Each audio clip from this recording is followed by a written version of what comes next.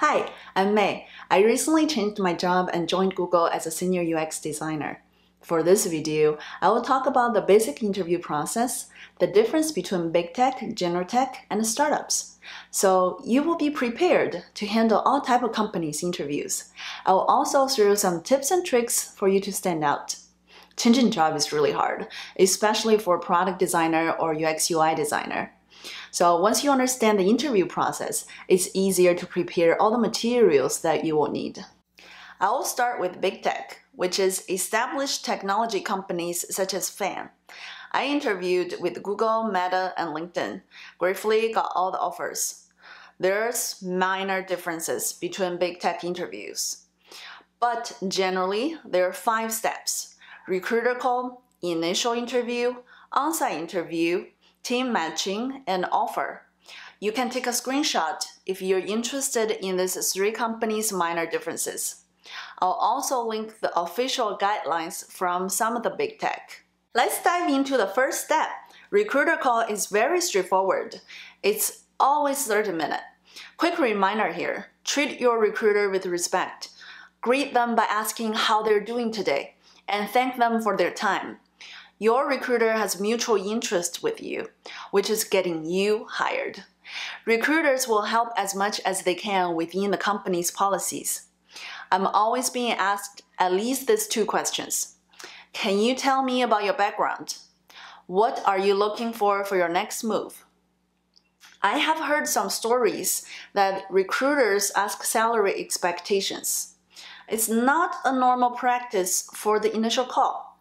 So I would say let's discuss that after the interviews so that you can save the time to talk about more important topics.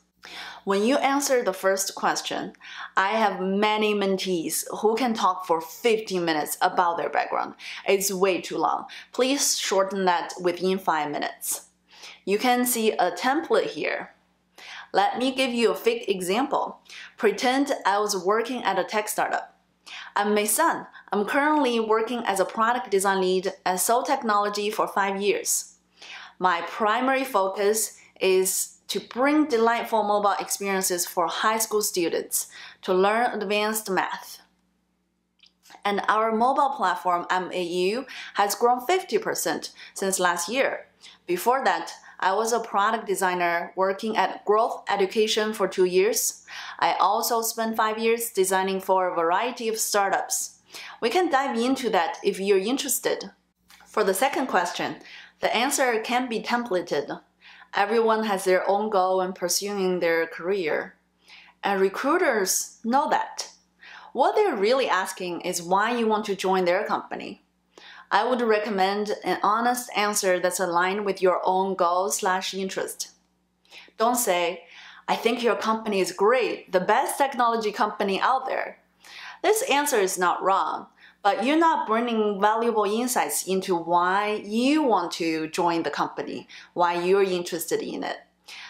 Is it because you want to change the industry to get closer to your personal interest? Or you thrive in complexity, the company has more appealing problems for you to solve. Or you want to help general public users to address their daily pain points. I'm just throwing a couple of examples to get you started to think about your motivation. After the initial Q&A, recruiters will give you a quick walkthrough of what the interview process is like for the company. By the end, you can ask a couple of questions, such as the timeline, any resources recruiters can share with you to better prepare your next interview. Now, let's dive into the second step, portfolio review and app critiques. Most big tech will start your interviews with portfolio review. Quick note here, put your case study in a presentation instead of showing your website. You don't want to lose an opportunity by lack of preparation. Some of the companies have app critique right after the portfolio review. So you will be asked to choose a popular mobile app that you and the interviewer both use, then dive into the product itself. After the second step, you will hear back from your recruiter whether or not you're invited to an on-site interview. I call this on-site interview as interview marathon. You need to bring the best version of yourself during this day. Breakfast is very necessary. Have plenty of water by you because you will talk the whole day. For the on-site interview, you will start with portfolio review again, very likely with a different interviewer or a group of interviewers. The recommended number for case studies is 2 to 3, given the time constraints. A whiteboard session normally follows right after, aka design exercise, in which you will be prompted with a scenario or a problem. I want to remind you that this session is interactive. You need to ask questions to clarify if your understanding aligns with what the interviewer is looking for. Also, ask clarifying questions along the way. Don't be shy to ask for a hint if you're stuck. It shows the quality of you can proactively unblock yourself. Then you will have 4 to 5 one-on-one or two-on-ones with different interviewers who are likely to be user experience designers or other UXers. Each interviewer has a specific topic that they focus on, so all the questions are not repeated. The topics can be design leadership, collaboration, product thinking, problem solving, and design execution.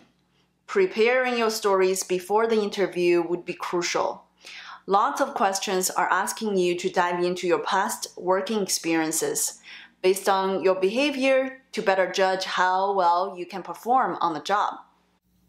So that's a general walkthrough of the interview process if you're interested in big tech UX design roles. A quick note about the difference between a product designer versus UX designer is that product designer is a more generalist role.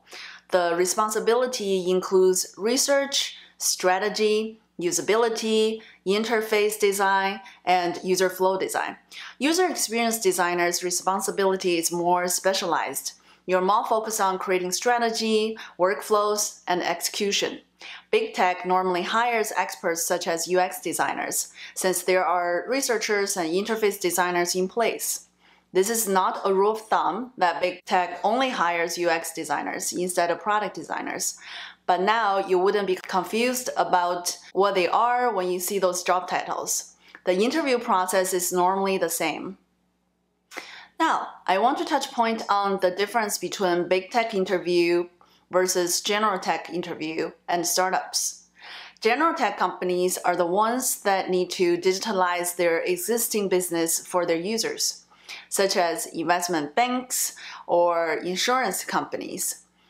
The headcount is sponsored by a specific team, so you wouldn't have a team matching process. Another difference is that your interviewers will not only be designers, but also stakeholders such as engineers and product managers. Startups normally can have a faster interview process, and you will have the opportunity to talk with the CEO directly if the team is relatively small. Startup headcounts are limited, so they want to have candidates that's not afraid of getting their hands dirty and eager to try everything, including animations or marketing. Throughout the interview process, I was following up actively with all my recruiters and getting the latest updates. So don't be afraid to reach out and ask the results if you haven't heard back after 3 days. A general interview tip is that a company is not only hiring for skills, but also personalities. Each of your interviewers is thinking about whether or not they can work with you daily. So when you prepare your interviews, you might want to record yourself and play back. That's the quickest way I find to raise self-awareness during interviews. If you have questions or insights about the interview process, leave me a comment and let's share knowledge together.